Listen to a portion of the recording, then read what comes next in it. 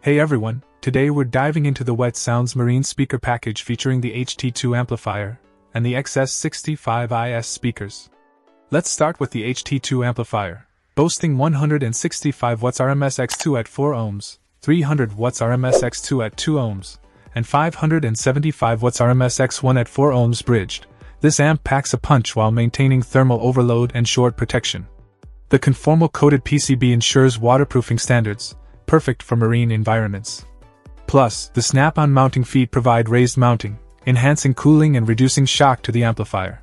Moving on to the XS-65i-S speakers, they feature 60-watt RMS power, with 0.75-inch titanium dome tweeters and 6.5-inch composite woofers sporting rubber surrounds.